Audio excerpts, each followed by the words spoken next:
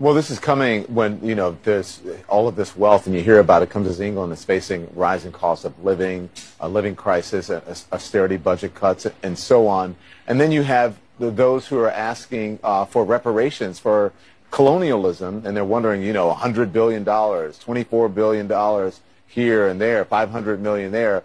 Some people want to be paid back, and members of the public are wondering, why are we suffering when you have all of this vast wealth? Those are legitimate concerns. Well, I think you're right about reparations in terms of if people want it, though, what they need to do is you always need to go back to the beginning of a supply chain. Where was the beginning of the supply chain?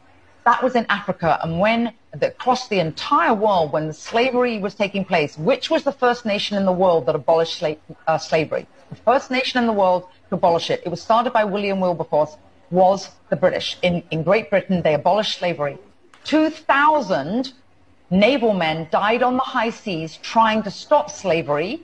Why? Because the African kings were rounding up their own people. They had them on cages waiting in the beaches. No one was running into Africa to get them. And I think you're totally right. If reparations need to be paid, we need to go right back to the beginning of that supply chain and say who was rounding up their own people and having them handcuffed in cages. Absolutely. That's where they should start. And maybe, I don't know, the descendants of those families where they died in the high seas trying to stop the slavery, that those families should receive something too, I think, at the same time.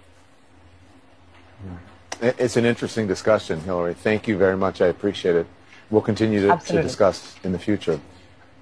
So remember the impact of the supply chain crisis on the economy during